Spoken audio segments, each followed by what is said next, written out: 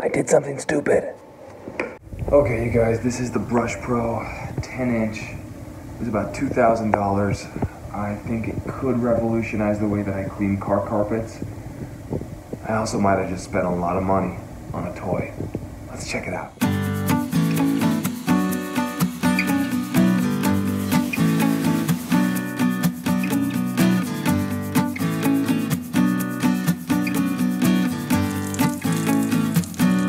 I just go back and forth.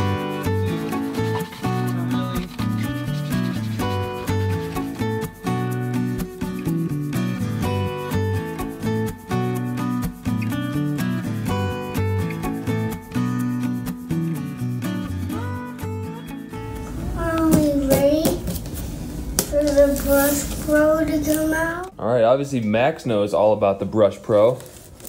We're gonna look at this box here. It says made in Austria. Sehr gut.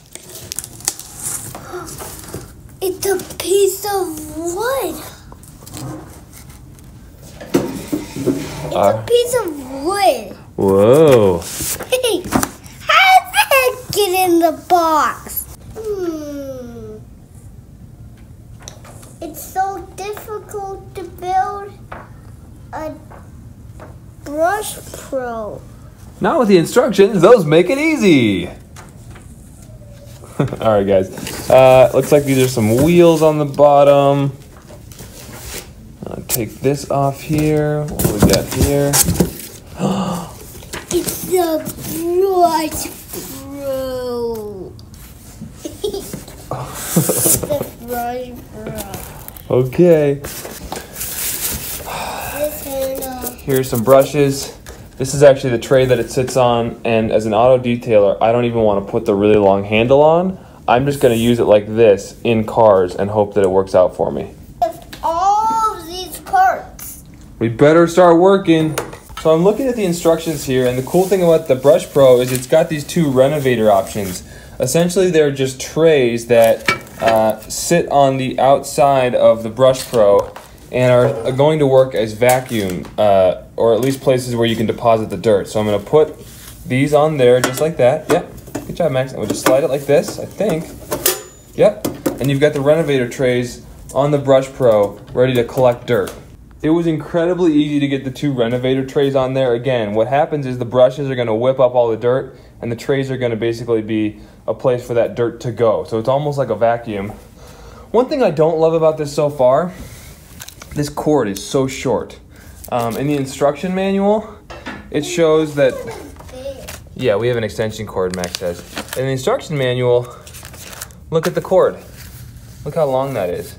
And that is not what came with the Brush Pro 10, and this is a Brush Pro 10 catalog. So we're gonna get an extension cord. Yep, let's put that in, buddy. You can see these two brushes underneath, those go toward each other. So I think they flip toward each other and they bring up the dirt. Anyway, let's give this a shot.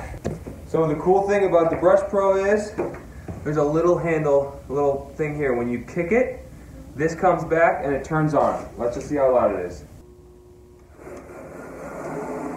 There it is. Okay.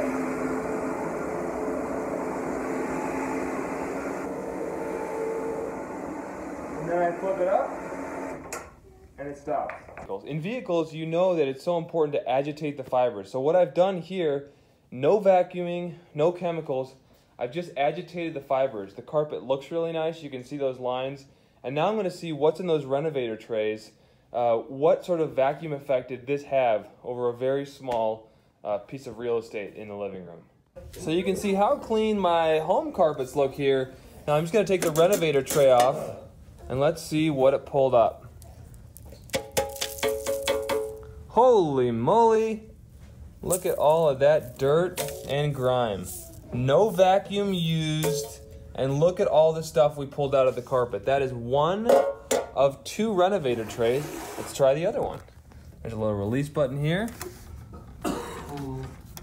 Max, can you hold the phone? You hold it just like that, okay? We'll just press this, get this released. Good job, buddy. You're a natural. And then we'll use this one here. Right, how long you guys got?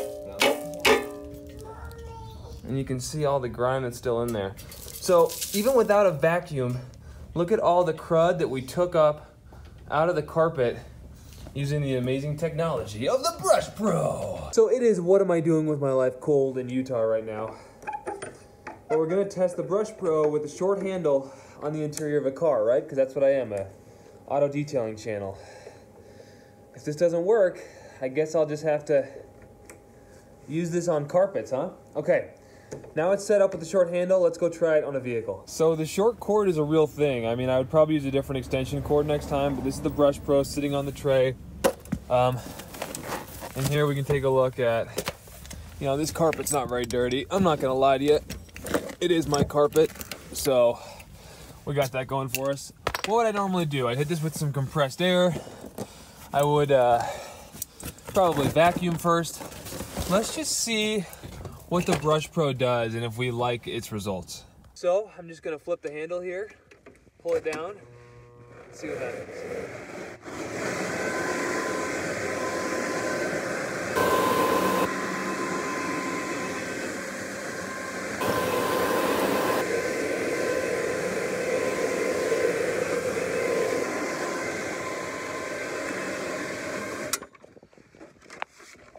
Get that out of the way.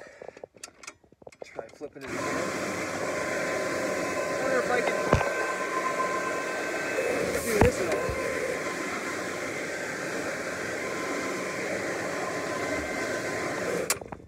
So I'm not gonna lie to you guys. I don't know what I think about the Brush Pro on cars. Yeah, did it get a lot of crap out? It did. But I honestly think because look how it messed up the fiber there. I was just out of control with it. To be honest with you, I think I would probably use this on pull-out carpet mats. But I think for actual car carpet, I would just stick with a brush because this is just too tight. I don't know what I did. This is my own fabric, so I'm not worried about it. That's why you test on your own vehicles, right? It just seems like it's probably too aggressive. And too out of control. It's too unwieldy. I mean, it's just too big. I think if we had a smaller version of this, we could maybe get some results. Let's take a look at the brushes there. They look fine. I think they may have some old hair from a different carpet job from inside or whatever. But yeah, I don't know how I feel about this. I think with a vacuum and a tornador and just a hand brush, I wouldn't have damaged the carpets here. And I don't really think I was an experienced practitioner when I tilted it like that. That's probably not what you do. So this is probably great for residential carpets. Not a huge fan on interior carpets. Again, I would probably use it for this. And in fact, let's try this actually. Let's see how this works, because this is a more traditional setup for a Brush Pro. So let's try it on this carpet. It's going nice and easy. Fluffing the pile. Now this is pretty impressive, I think. I mean, if you're just trying to really kick butt and take names, because from here, oops, it's a heavy piece of equipment. From here, I don't think I've actually messed up the fiber. I think some of these hairs are probably from the Brush Pro, so I need to clean out those fibers a little bit. But as far as like getting all the little minuscule pieces of dirt, I'll bet you if I went in with a vacuum after this would look pretty awesome. So I'm actually kind of impressed with the Brush Pro on this, but definitely I would not say it's ready for prime time on the interior of cars on their carpets yet.